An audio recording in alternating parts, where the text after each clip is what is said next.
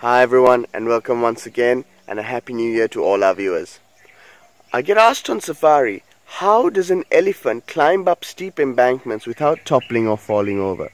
This question was recently answered by the animal itself. Now here we have the tusker Gemunu. After having a lovely bath, he's very happy and content, and he makes his way towards the edge. Now one must think, how is this elephant going to get his huge body mass out of the water hole onto the embankment? If you look closely, you'll see that he bends his front leg, the equivalent of our hand, and using our wrist. So he puts these front legs onto the embankment and pulls himself up.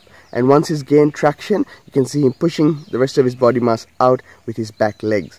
Now this type of locomotion can be seen elsewhere in the animal kingdom. It can be seen in the great apes. When they walk around, they walk on their knuckles by bending them and basically walking on their wrists. And off goes Gemunu to enjoy the rest of his day.